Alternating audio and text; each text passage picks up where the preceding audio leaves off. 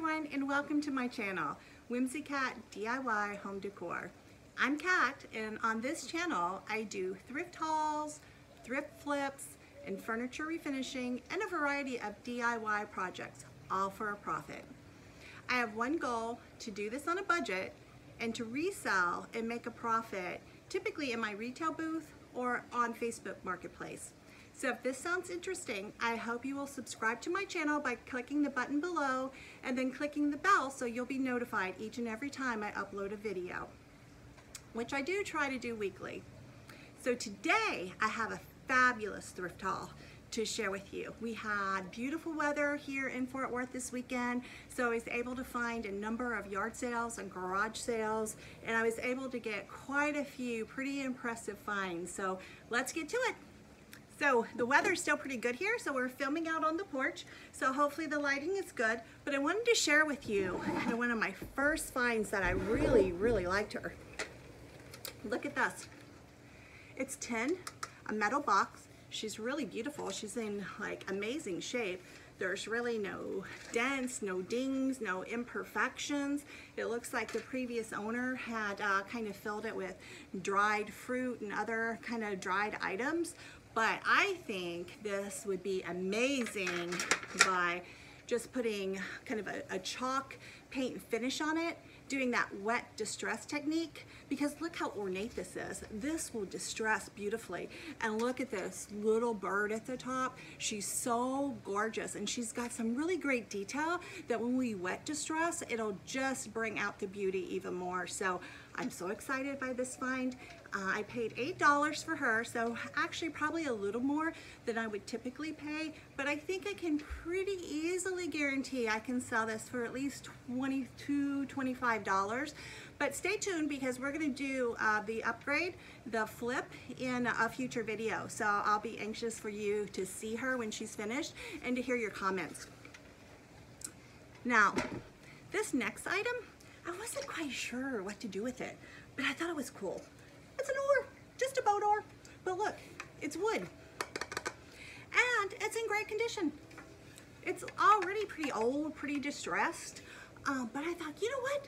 I'm sure we can make some really awesome home decor piece out of this. Now, frankly, I'm not sure yet what I'm gonna do with it, but I'm sure we can find something pretty creative. So if you have any ideas, share it in the comments below. I love to hear the feedback. I love to hear the comments. You guys are so creative. I love it. Next piece is this. Look, it's a cheese cutter, cheese tray. It's got the little knife here on the side. Probably everyone had this in their house at some point in time, but what I loved about this is solid wood. I mean, this is one piece, a chunk of wood. And it's heavy, and it's in great shape. Now, I'm thinking I'm going to somehow figure out how to remove this little piece where the knife slides in, take that off, distress it up, some chalk paint most likely, and then distress it up because it's got beautiful legs. Look how gorgeous it is. It's absolutely gorgeous. And then we'll turn it into a riser. Wouldn't this be cute? I mean, some little floral, some little knickknacks on top of it. Absolutely gorgeous. Look at the price tag. I paid $2 for this, $2. I can easily sell this in my shop for probably $12 to $15. So we'll see. Like I said, I'm going to do some future videos, and I'm going to show you all of what we did to all these amazing things we found over this thrift haul. So stay tuned. Okay, next thing, I found a lot of smalls, little things. Like, I love pictures. So anytime I can pick up any of these pictures at yard sales or thrift stores, I try to do it because they sell very well, especially if they have kind of unique designs. And I love this one. I love the little handle. It's pretty different, and it's perfect. There's no chips in the ceramic. It's absolutely gorgeous. I got this one. I also got this little girl, and look at her. She's got great detail too. Just really simple, basic, just really subtle, but absolutely gorgeous. And then I found this little guy. Look, so gorgeous. I'm thinking for these three pictures, most likely, you've probably seen it, I'm gonna do it on these three little pictures. I'm gonna do that faux cement finish with the chalk paint, and then over top I'm gonna put the white wax because that really brings out the detail. It'll bring out all this beautiful detail in this little picture and this one as well. And I may sell them as a set of 3. I'm not sure yet, but that's kind of what I'm thinking. So hang in there with me. Next, look at this. Look at this beauty. Look how cute she is. That's a little chicken. But I think her purpose was a salt and pepper shaker holder, because she's got 2 little areas right here where the little shakers could sit, and then in the back it looks to me like right here in this tail area you could put some napkins. So adorable. She's absolutely adorable. So anytime I find chickens or roosters, they sell so well in my store, so I always pick them up, and I just love them myself. In fact, I'm already in love with her. I don't know that she'll make it to the booth. She may have to stay home. However, I'm thinking something similar, although I think with her we might do a little pop of color. I really love the Dixie Belle paints. They've got such a great palette, and I also like the DIY paint. It does very, very well. And so those are usually my 2 go-to brands when I'm refinishing. And when I think of a pop of color, I really like the Apothecary and the DIY paint. So we'll see, but please come back. I want you to see how she turns out. She's absolutely gorgeous. I love her. And on that same kind of theme, look at this little girl. Look how beautiful she is. Look at her texture. Isn't it rich? Oh my gosh. On one little area, her tail is broken off. But that wasn't a deterrent for me because it's so easy to take that air dry clay and just kind of form a little piece there to make it whole again. But her texture in her face, absolutely beautiful. I'll do some sort of painting technique on her and then an overlay that really brings out all that beauty in her. I'm in love. She's so cute. Next, also, I found this. Look, silver. It's got some tarnish on it. Great patina to it. Paid 75 cents. 75 cents. Really good deal. However, silver doesn't seem to sell well in my booth, but if I do some sort of paint finish over it, it'll go just like that. So I'm thinking with this, I'm probably going to do that same kind of technique, that faux cement and a little white wax to bring out all this detail. And it will make it pop because it's really got some great detail on it. Once I do that, I'll put her in the booth, 75 cents, sell her for 10 probably. What a profit, huh? Wish I could do that on every item. Okay, so next, it seemed to be the weekend for candle holders. And I love some candle holders, and they sell really, really well in my shop, depending on what they're made of, kind of the look and feel of them. But I gotta share with you kind of the score of the century for me personally. So here's the first one. Look at this. She's a good 3 feet tall, and she's heavy. She's made out of like a ceramic, plastic kind of mold, I think. That's what it feels like to me, but very substantial. But look at that detail. It's already distressed. It's already perfect. It really just needs some cleaning up, and it's ready to go. It's ready to go into the store, which I love those finds where you really have very little effort and you make a big profit. So this one also came with this. Look how beautiful. Also distressed already, a really nice finish on her. She's gorgeous. Perfect. And then a third one, a little smaller, a little different style, but a set of 3. Absolutely gorgeous. Look, there's nothing, absolutely nothing I need to do. I'll clean these up a little bit, dust them off, put them in the store, put a price tag on them. They'll be gone by the end of the week, no doubt about it. But you know what?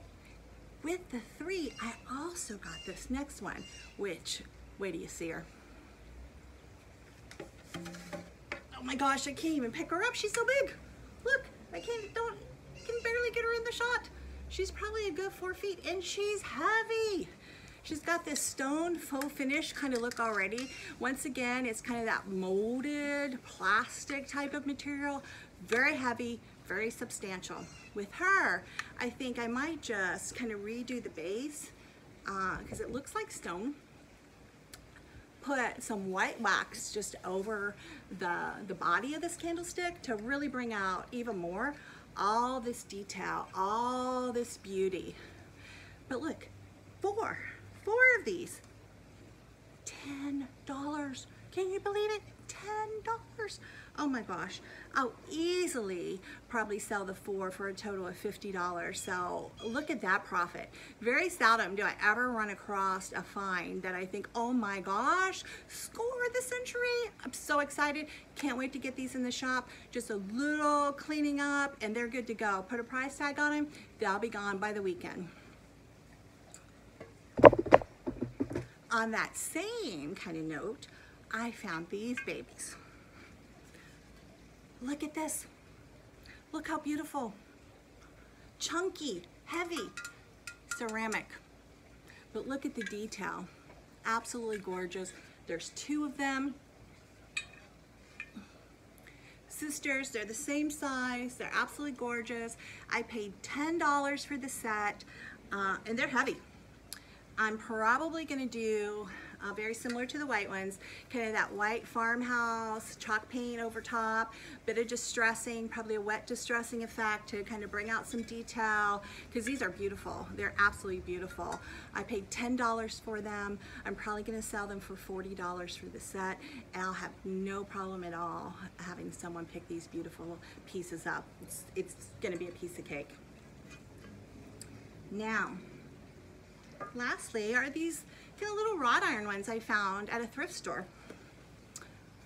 Whenever I can find kind of these little wrought iron ones, I always pick them up because people really seem to like them, and I really don't do a lot to them. And typically if they're black like this, I might put a little chalk paint on, do a little wet distressing to just bring out some of the detail, or I might use the Waverly wax, the dark wax, and just put it over because it seems to give this wrought iron black finish just this deepest glow. It's just a beautiful finish. So if you've not tried that, I would highly recommend trying that on a piece, seeing what you think. But that's kind of what I got planned for these 2, but we'll see. I gotta think about it a little more. And then, I really love these. I'm not sure, I'll be interested in your opinion, but I'm not sure about the print on this one. But look at these. They're huge. And look at the wood. These are beautiful. The frame on these are like, it looks like kind of a barn wood, very rustic, and very substantial. I mean, there's nothing wrong with these at all. This has this kind of duck, farmhouse, old farmhouse kind of print. Not sure I'm in love with it, but I love the frame. And then I got her sister, which I do love the frame, and I love the print on this one. It's sunflowers. Look, sunflowers. Who doesn't love a sunflower, right? But look at this. Look at the character in these frames. Look at this imperfection. It looks like some nail holes going across the top. This is old wood that somebody put together. They made it. It's beautiful. I don't expect to do a lot to this, frankly. I'm gonna clean them up, maybe put a little wax, some kind of sealant on this wood because you can tell it's not been sealed, and I'm gonna put it in the store. I paid, I don't know if there's a price tag on this, but I paid $2 a piece for these. $2! These are beautiful. They're huge, and they're heavy, and they're chunky. I can sell these for $22 a piece. That's my plan. Not sure quite yet what I'm gonna do, but you know, frankly, when you find pieces like this and you don't have to put a lot of effort into it, you just clean it up, a little elbow grease, put a price tag on it, put it in the store. Those are the best finds of all because you have very little time in there. So you can pass that savings on to your customer, but for $2 and to sell for $22, that is an amazing profit. And so I have no doubt we're gonna be able to sell these beautiful pieces in no time at all. So, but stay tuned because I'm gonna keep you posted on how we do.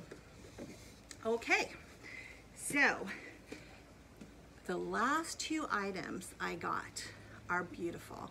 They're furniture pieces.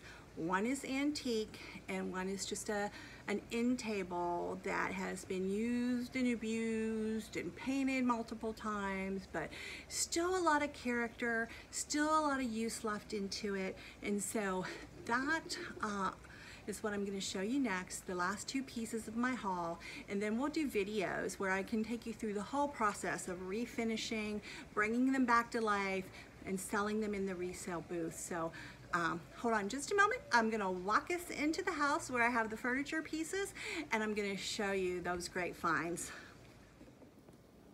Okay, we're inside, and look at this beautiful vintage piece. Absolutely gorgeous, great condition, really very few imperfections. It's absolutely gorgeous just the way it is, but I have some ideas for it. So look here, look at the top. It's in great condition. Hardly any imperfections in it at all. It's probably over 100 years old. The drawers are in excellent condition. They function very well. All the hardware is there. Even that one that shows that is missing is in the drawer. I'm thinking I'm gonna use DIY paint, the Apothecary color, because I'm just so in love with that color. I think it would be good on the body of this, and then keep the top kind of a natural wood. But we'll see. I'd love to hear your opinion. Give me some comments below on what you think about this piece and how we can refinish it. I paid $50 for it. I think I can easily sell it for $150 after it's completely finished.